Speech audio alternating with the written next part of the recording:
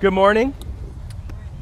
Yeah, welcome. We gather this day, and we begin with the confession and forgiveness. I know lately we've been beginning with a song, so a little different today, but invite you to turn to the confession and forgiveness. You can remain seated, but join in the confession and forgiveness found on page 1.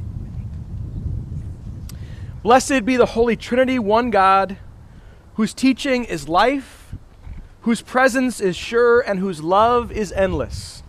Amen. Let us confess our sins to the one who welcomes us with an open heart.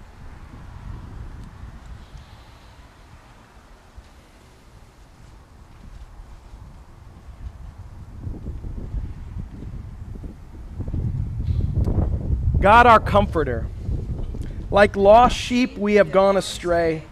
We gaze upon abundance and see scarcity. We turn our faces away from injustice and oppression. We exploit the earth with our apathy and greed. Free us from our sin, gracious God. Listen when we call out to you for help. Lead us by your love to love our neighbors as ourselves. Amen. All have sinned and fall short of the glory of God. By the gift of grace in Christ Jesus, God makes you righteous. Receive with glad hearts the forgiveness of all your sins.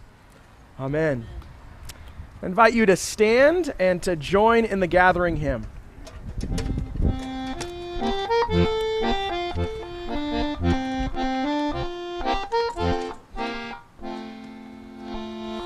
There's a wideness in God's mercy, like the wideness of the sea. There's a kindness in his justice, which is more than liberty. There is no place where sorrows are more felt than in heaven. There is no place where earth's failings have such kindly judgment given. There is welcome for the sinner and a promised grace made good. There is mercy with the Savior.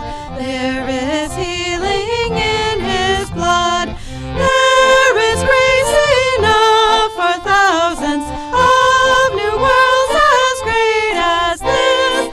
There is room for fresh creations in that upper home of bliss. For the love of God is broader than the measures of our mind, and the heart of the eternal is most wonderfully kind. There is plentiful redemption in the blood that has been shed. There is joy for all the members in the sorrows of the head. 'Tis not all we owe to Jesus, it is something more than all. Greater good because of evil, larger mercy through the fall. If our love were but more simple, we should take him at his word, and our lives would be all sunshine in the sweetness of our Lord. The grace of our Lord Jesus Christ, the love of God, and the communion of the Holy Spirit be with you all.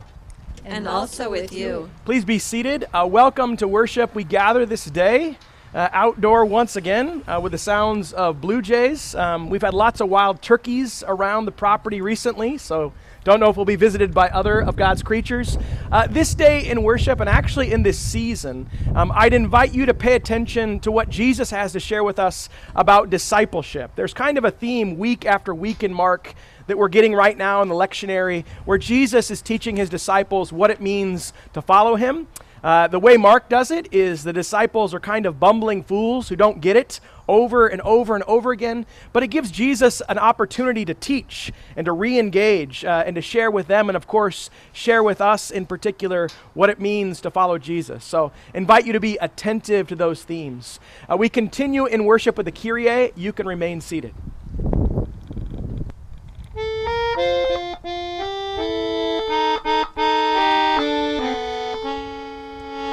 In peace, let us pray to the Lord. Lord, have mercy. For the peace from above, and for our salvation, let us pray to the Lord. Lord, have mercy. For the peace of the whole world, the well-being of the Church of God, and for the unity of all, let us pray to the Lord. Lord, have mercy. For this holy house, and for all who offer here their worship and praise, let us pray to the Lord.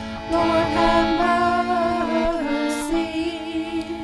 Help, save, comfort, and defend us, gracious Lord.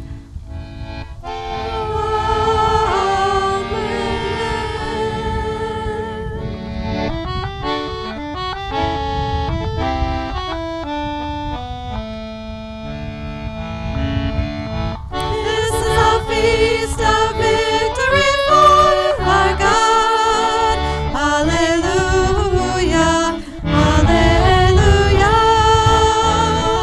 Worthy is Christ, the Lamb who was slain, whose blood set us free to be people of God.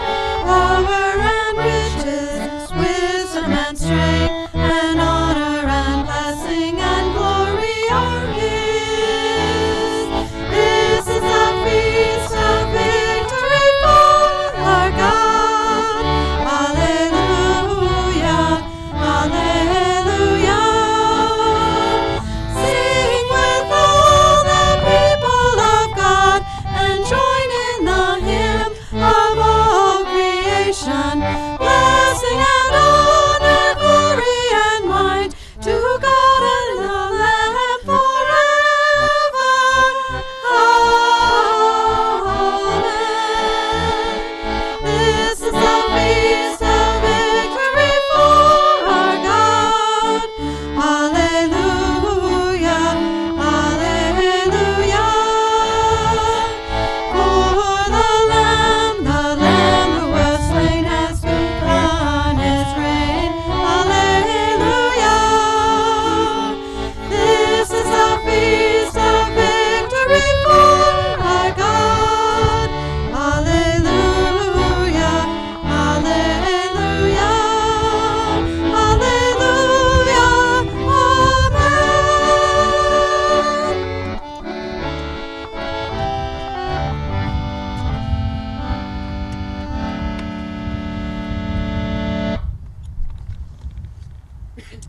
Let us pray. O God, you draw us to yourself and welcome us as beloved children. Help us lay aside all envy and selfish ambition, that we may walk in your ways of wisdom as servants of your Son, Jesus Christ, our Savior and Lord. Amen. Join me in a responsive reading of Psalm 1. Happy are they who have not walked in the counsel of the wicked, nor lingered in the way of sinners, nor sat in the seats of the scornful. Their delight is in the law of the Lord, and they meditate on God's teaching day and night. They are like trees planted by streams of water, bearing fruit in due season, with leaves that do not wither. Everything they do shall prosper. It is not so with the wicked. They are like chaff which the wind blows away. Therefore the wicked shall not stand upright when judgment comes, nor the sinner in the counsel of the righteous. For the Lord knows the way of the righteous, but the way of the wicked shall be destroyed. A reading from the book of James. Who is wise and understanding among you? Show by your good life that your works are done with gentleness born of wisdom. But if you have bitter envy and selfish ambition in your hearts, do not be boastful and false to the truth. Such wisdom does not come down from above, but is earthly, unspiritual, devilish. For where there is envy and selfish ambition, there will also be disorder and wickedness of every kind. But the wisdom from above is first pure, then peaceable, gentle, willing to yield, full of mercy and good fruits, without a trace of partiality or hypocrisy. And a harvest of righteousness is sown in peace for those who make peace. Those conflicts and disputes among you, where do they come from? Do they not come from your cravings that are at war within you? You want something and do not have it, so you commit murder. And you covet something and cannot obtain it, so you engage in disputes and conflicts. You do not have because you do not ask. You ask and do not receive because you ask wrongly, in order to spend what you get on your pleasures. Submit yourselves, therefore, to God. Resist the devil, and he will flee from you. Draw near to God, and he will draw near to you. Word of God, word of life. Thanks be to God.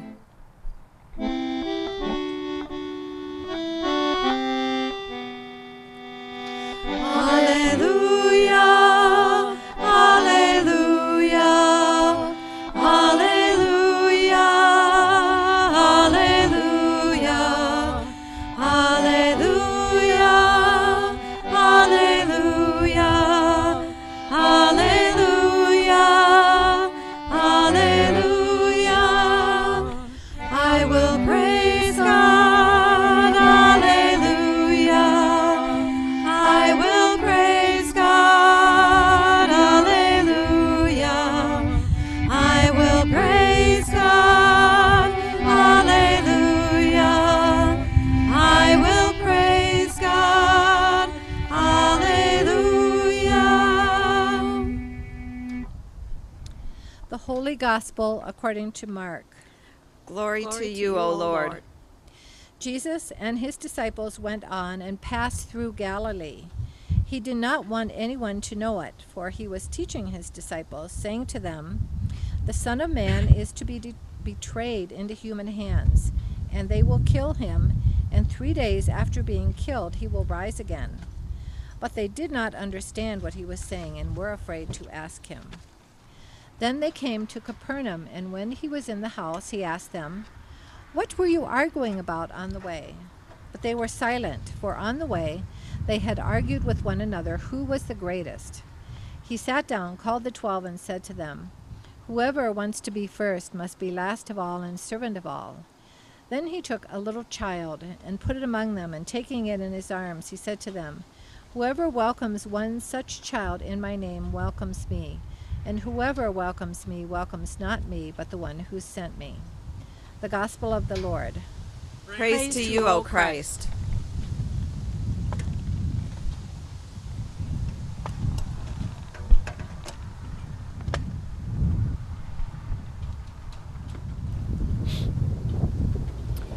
Grace and peace to you from Jesus Christ, the one who disrupts us and frees us to live a new life. Jesus' disciple Simon Peter is reported to have had a house in this town of Capernaum. And as we're listening in the Gospel of Mark, after walking together all day, Jesus and his disciples stop and enter a house. They stop for a rest. Jesus uses this moment of rest to ask his followers a question. What were you arguing about on the way? Unsurprisingly, the disciples were silent, for on the way they had argued with one another about who was the greatest. This is part of a repeating pattern in the Gospel of Mark. Repeatedly, Jesus teaches his disciples that he will be betrayed and murdered and will rise again. And repeatedly, the disciples fail to understand or to accept Jesus' teaching. They argue with Jesus, and They argue with one another, and each time Jesus takes it as an opportunity to correct them and to teach them something about discipleship. The lesson from Jesus today is deceptively simple. The gospel says that Jesus took a little child and he put it among them. He held that child in his arms and he said, "Whoever welcomes one such child in my name welcomes me. And whoever welcomes me welcomes not me, but the one who sent me." For our own understanding, I think it's helpful for us to know that this word that Jesus uses for a little child was also commonly used in the ancient world for a slave or a servant. Jesus clearly has this double meaning in mind. To be servant of all is very much like being a little child. No status, no power, no one to look down upon. For us, this is the question to take into our heads and into our hearts. How is following Jesus the same as welcoming a little child? How is following Jesus like welcoming a little child? How does opening our arms to the powerless lead us to the resurrection where human weakness becomes the very power of God, where the last become first? Jesus tells us that when we welcome the powerless child, we embrace the very kingdom of God. Perhaps this is the very best argument I've ever heard for including the rodeo that we call a children's sermon in worship. Children are unpredictable. I don't know if you've noticed that. And they disrupt the well-laid plans and programs that adults have in mind. They don't answer in the ways that you necessarily want or expect. They frustrate your attempts to bring order, and they use that rope around the pastor's waist to tie him to the altar rail. I know that's pretty specific. And this is also true outside of worship. Teachers know that working with kindergartners, especially at the start of the school year, is very much like herding feral cats. Children resist order and they don't seem to know how to fall in line. Without even trying, children disrupt these carefully laid plans of the adults who care for them and try to teach them. In 2012, I was a Little League coach. I was other things as well, a parent, a pastor, a spouse. But being a Little League coach that year was a surprising gift. One that I still cherish today. It sounds melodramatic, but it's not an exaggeration to say that for me, being a Little League coach taught me about discipleship, taught me about resurrection. Before the season began, I sat down at a bar with my fellow Little League coach, Bob. We talked about expectations and we made practice plans. Bob was an experienced coach with an easygoing temperament. And working with Bob, I felt very confident about the work that we were about to do with a bunch of 8- and 9-year-olds. A month and a half later, my confidence had turned into genuine frustration tinged with despair. We were at the halfway point of the season, and we had yet to win a single game, not even one. Bob and I would talk about team morale and how losing was affecting the kids, but in truth, it was about our very adult hopes and expectations. We looked around at the other coaches in the league, and we could not accept the notion that we would be last and least among them. You should have seen some of those guys. Listening to Jesus' words about embracing him like a child, my mind jumps back to those many Little League losses. I remember being confused by the mindset of 8- and 9-year-olds. They were still too young to feel the weight of each loss, and to be honest, they were completely delusional. When we lost by more than 10 runs, they would look at me and they would smile and say, "That was a close one, coach." And when we actually lost a close one, they would look at me with complete sincerity and say, That was a great win. Their belief wasn't logical, but it was an undeniable force. I looked at our team ranking as last in the league, and these children's ridiculous belief would push back against my adult frustrations and my disappointments. The first and most obvious lesson that I learned from Little Leaguers was about fun. They were clearly having more fun than I was. And that fun was all about having very short memories. They enjoyed competition in the moment, but they had no desire to keep track of it from game to game. They would simply forget about the failures of the last inning or the last week, and they would move on, bright-eyed and hopeful. Hope springs eternal in the green fields of the imagination. While I was stuck on the past, they were enjoying the sunshine. They were looking forward to all the fun to come. I think this is part of what Jesus means when he tells his disciples to receive him like a child. He is saying that they must open up fully to God in the present moment. They must not be held back by their past. They must have the youthful optimism of a child. Now, it's true that Jesus is not talking about a little game. He is talking about following him to places of rejection and death and resurrection. Our adult minds react like Peter and the other disciples. We're tracking all those wins and losses in our heads. We don't want to be on a team that's headed for failure. But this is where our adult thinking betrays us. This is where our adult thinking needs to be disrupted.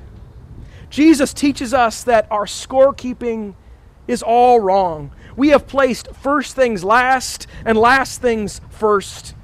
To see if we are winning in life, we check our attendance numbers and our bank accounts. But Jesus tells us again and again that he has no interest in these things. God's scorekeeping is different than human scorekeeping.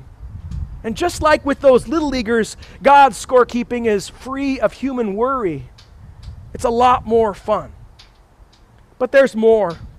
Following Jesus is about more than living without stress. It's about more than just enjoying the game of life. Though we have difficulty hearing it, Jesus is teaching us that beyond rejection and death, that he will also experience resurrection. Using that Little League metaphor, we could say that beyond all the ups and downs of the long season, the love of God is victorious in the end. In the resurrection, God conquers all. Huddling up with Coach Bob at that midway point, I had given up on the idea of a winning season. I was even beginning to wonder if we would experience the relief of winning a single game. The losing wasn't all bad. It did teach us humility. When we found that we could not control wins and losses, what happened in the games, we turned our attention to having good practices, to building up team morale. And to my surprise, coaching this way was actually more fun. The uniqueness of each child became clear to me. Their joy rubbed off on me. The contagious energy of 8 and 9-year-olds, little by little, began to pull me in. The second half of that Little League season was different. The coaches not only relaxed and had more fun, but surprise, surprise, we also started winning some games. And at the end of the season, all the teams were entered into a championship tournament. And the story played out just like a movie script. We went from last to first, and we did it in the best possible way. We won games because these kids had somehow learned to play together. They had grown not only individually in skills, but together in teamwork and trust. I still remember the moment when a kid on our team caught a crucial late game-saving fly ball. Before the season, this child had never played baseball. His family moved from India, And his dad would confuse me over and over again as he tried to explain cricket to me. This child could not hit, he could not catch, and he didn't understand most of the rules. When Jesus says the last shall be first, this is the little leaguer that I have in mind. But as they say, miracles happen. Late in the game, during the championship tournament, this same child focused, and he calmly settled under a fly ball. And that ball settled in his glove without a bobble and without a flinch. It was not an accident. It was not a fluke. It was not lucky, but it was a kind of miracle. After that game, teammates hugged him, and he smiled from ear to ear. Maybe it's a little dramatic, but for me, that was absolutely a resurrection moment. A miracle where we are drawn together and the last truly become first. This is the second lesson that those little leaguers taught me. Beyond the fun, embracing one another as a child leads us to true victory. It guides us to a loving community that becomes a conquering, victorious community. Words like victory and conquering don't sound quite right because they have been poisoned. To adult ears, hardened by years of hurt, these are selfish and violent words. But God's victory is different. It is the victory of life over death. It is Christ's victory of love over all those hurts that divide. It is the belief that allows a community to persevere through hard times with joy and to somehow become stronger in the process. The final game of that Little League season was absolutely ridiculous. After letting go of the idea of winning a single game, Coach Bob and I were in the championship game. And the ABC television station in Seattle, Como 4, was there with video cameras, doing pregame interviews and taking video throughout. They had a weekly segment called Eric's Little Heroes that featured kids on the evening news. Our Little Leaguers did not seem nervous, and they were not surprised by all the attention. Why wouldn't they be on television? They believed in themselves. They were losing by double digits, and they believed in one another now. When that game ended, the kids danced around the diamond, and they tackled each other with screams of joy. In their own minds and in the minds of the adults keeping score, they had won. On the evening news, their victory was replayed for everyone in the Seattle area to see. Stories of childhood like this one are fun, but they have the power to be more than just a nostalgic distraction. They can actually help teach us about what it means to receive Jesus like a child. Children embrace life with sincere belief and without that weight of all the past failures. They don't play by adult rules that have already decided who the winners and losers are likely to be. That childish belief and optimism matters. It builds community and opens us up to resurrection beyond all the failures we have known. Remember the child from India on my Little League team. Remember how in a small miracle, he went from least on the team, unable to catch a ball, to first, where he calmly caught that fly ball in a crucial game. That victory was only possible because there were coaches and other players on his team that welcomed him, that received the gifts he had to share. They believed in him. They were rewarded. It's the same in church community. When we open our hearts and our minds to children and to immigrants and to others who are dismissed as having less to offer, we open our lives to unexpected miracles. We open our lives to God. God's victory in our community depends on our openness to the last, who in God will become first. In the end, we cannot predict what resurrection, what success in our church community looks like. It is God's doing.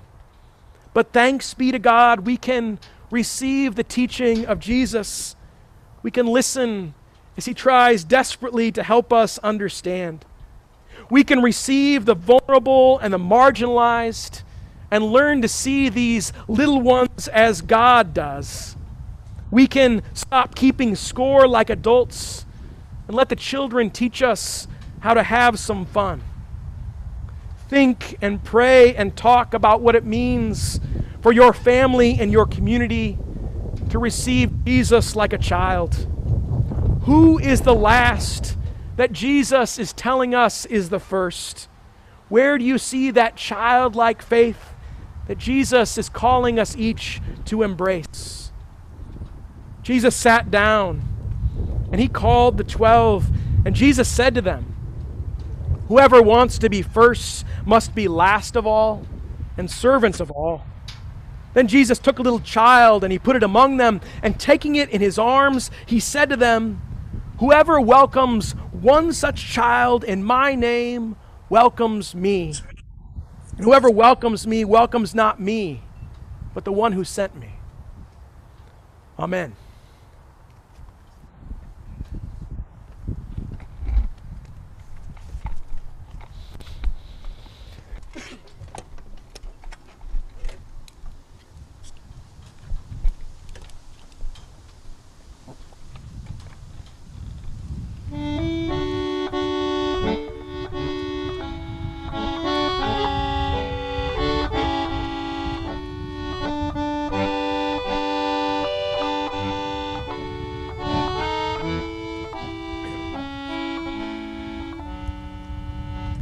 Children of the Heavenly Father, safely in His bosom gather, nestling bird nor star in heaven, such a refuge e'er was given. God His own doth tend and nourish, in His holy courts they flourish. From all evil things He spares them, in His mighty arms He bears them. Neither life nor death shall ever from the Lord His children sever. Unto them His grace He showeth, and their sorrows all He knoweth. Though He giveth or He taketh, God His children ne'er forsaketh. Is the loving purpose solely to preserve them pure and holy. Please join me in confessing faith in the ancient words of the Apostles' Creed. The Creed is found on page 9 in your worship folder. I believe in God, the Father Almighty, creator of heaven and earth. I believe in Jesus Christ, God's only Son, our Lord, who was conceived by the Holy Spirit, born of the Virgin Mary, suffered under Pontius Pilate, was crucified, died, and was buried. He descended to the dead. On the third day he rose again. He ascended into heaven. He is seated at the right hand of the Father, and He will come to judge the living and the dead. I believe in the Holy Spirit, the Holy Catholic Church, the communion of saints, the forgiveness of sins, the resurrection of the body, and the life everlasting. Amen. Made children and heirs of God's promise, we pray for the church, for the world, and for all in need. God of community, we pray for the church around the world. Unite us in our love for you. Help us overcome our divisions, that we are encouraged to work together for your sake. Lord, in your mercy, hear our prayer. God of creation, we pray for this hurting earth. Awaken in us a new desire to care for this world, and empower us to support agencies, organizations, and individual efforts to heal our environment. Lord, in your mercy, hear our prayer. God of cooperation, we pray for nations of the world embroiled in conflict. Inspire leaders to listen to each other and work towards peaceful solutions to disagreements. Protect the vulnerable, especially children who cannot find their home or country. Teach us how to be advocates for the justice that you desire. Lord, in your mercy, Hear our prayer. God of comfort, we pray for all who live with mental or physical illness. Help them find appropriate care. Bring healing and wholeness when the path forward seems bleak. We pause to offer up the names of those who need your healing or peace, silently or aloud.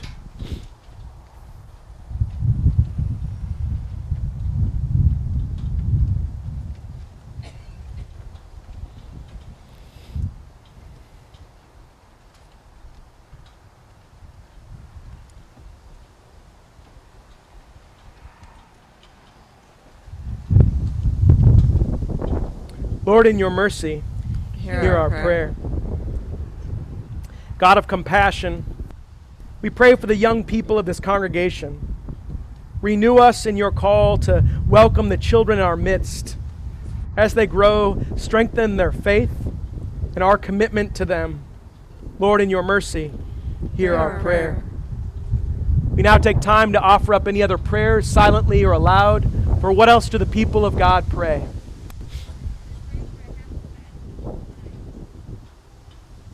Lord, in your mercy, Hear our prayer.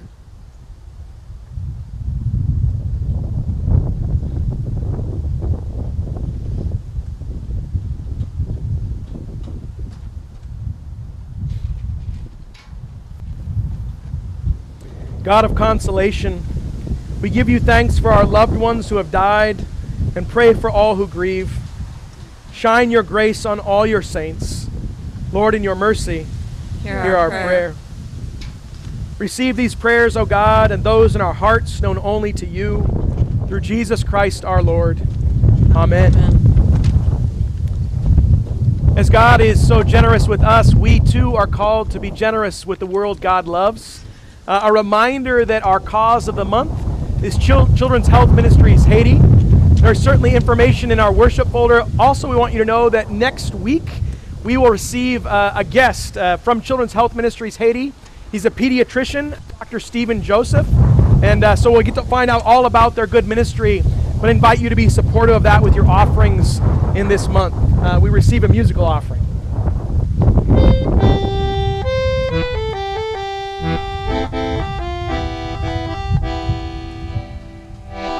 Listen, you nations of the world, listen to the word of the Lord. Announce it from coast to coast, declare it to distant islands. The Lord who scatters Israel will gather his people again, and he will keep watch over them as a shepherd watches his flock. Listen, you nations of the world,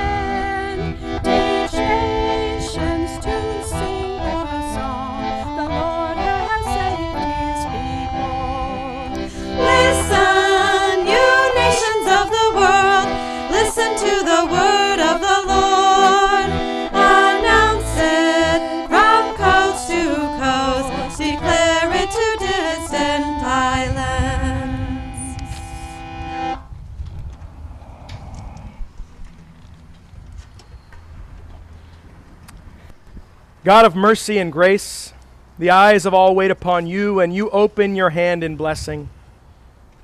Fill us with good things at your table, that we may come to the help of all in need, through Jesus Christ, our Redeemer and Lord. Amen. Amen. Gathered at God's table of love and mercy, we are fed and we are forgiven and we are set free.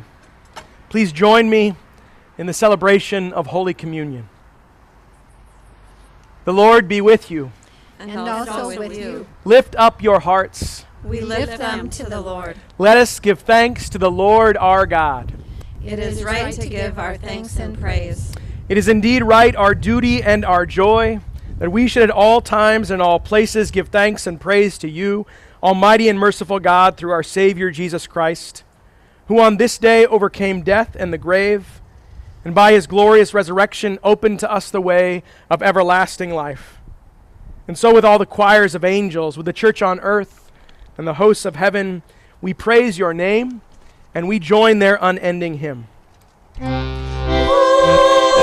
holy, holy Lord, Lord God of power and might, heaven and earth are full of your glory.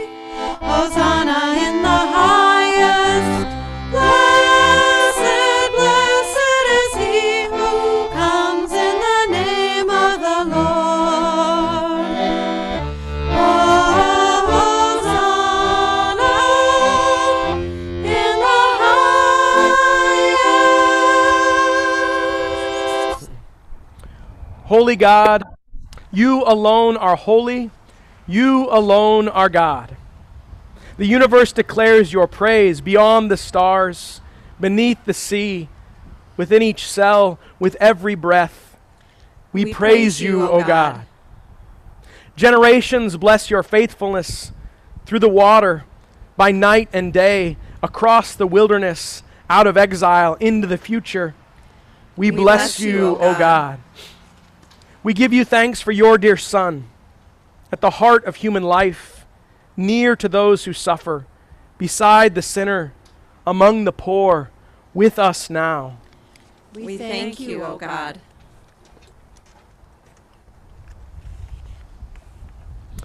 In the night in which he was betrayed, our Lord Jesus took bread and gave thanks, broke it and gave it to his disciples, saying, "Take and eat. This is my body given for you. Do this for the remembrance of me." After supper, he took the cup and gave thanks and gave it for all to drink, saying, "This cup is the new covenant in my blood, and it's shed for you and for all people for the forgiveness of sin. Do this for the remembrance of me." Remembering his love for us on the way, at the table, and to the end, we proclaim the mystery of faith. Christ has died, Christ is risen, Christ will come again. We pray for the gift of your spirits in our gathering, within this meal, among your people, throughout the world. Blessing, praise, and thanks to you, holy God, through Christ Jesus, by your spirits, in your church, without end. Amen. Gathered into one by the Holy Spirit, let us pray as Jesus taught us. Our Father, who art in heaven, hallowed be thy name. Thy kingdom come, thy will be done, on earth as it is in heaven. Give us this day our daily bread, and forgive us our trespasses, as we forgive those who trespass against us. And lead us not into temptation, but deliver us from evil. For thine is the kingdom, and the power, and the glory, forever and ever. Amen. I invite you to take the bread and to eat it. This is the body of Christ given for you. Amen.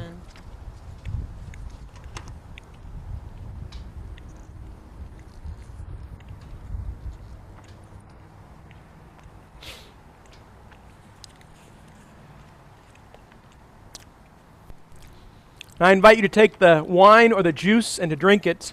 It's the blood of Christ shed for you. Amen.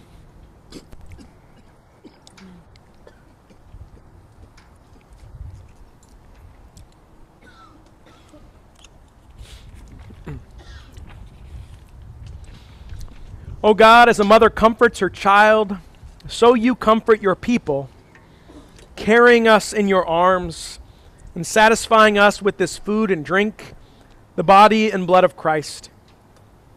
Send us now as your disciples, announcing peace and proclaiming that the reign of God has come near through Jesus Christ, our Savior and Lord. Amen. Amen. The peace of Christ be with you always. And also with you. I invite you to remain where you are, but to share a word or sign of God's peace with one another. God's peace. Peace be with you. God's peace be with you. God's peace to you. God's peace. God's peace be with you, Dan. Peace be with you. Peace Be with you. God's peace. Yeah. It's hard on me. I know. We have a song too, right? Yeah, we do. You okay? All right. Kim, do you want me to announce anything? You want to announce? All right. Garden, as most weeks is true, is available. Our little pickup station here behind worship by the entrance. Please come and get some good produce from our garden. And, of course, admire its continuing beauty. Also, just want you to be aware, we had kind of a children and youth theme in worship with a gospel reading. It also reminds me that we have confirmations starting this week, this Wednesday evening. Want everybody to be aware of that. And also want you to know that if there are current 8th through 12th graders interested in going to the ELCA youth gathering next summer, that's next July, please get them in contact with me. We're gathering up those folks so we can put together our group and register for that event this fall. I think that's about it. Any other announcements people have? Just again, that reminder, Children's Health Ministries Haiti will be here next Sunday.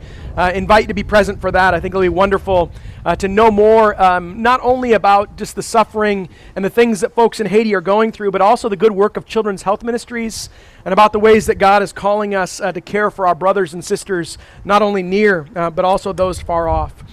Invite you to receive God's blessing. The Lord bless you and keep you. Lord's face shine on you with grace and mercy. Lord, look upon you with favor and give you peace. Amen.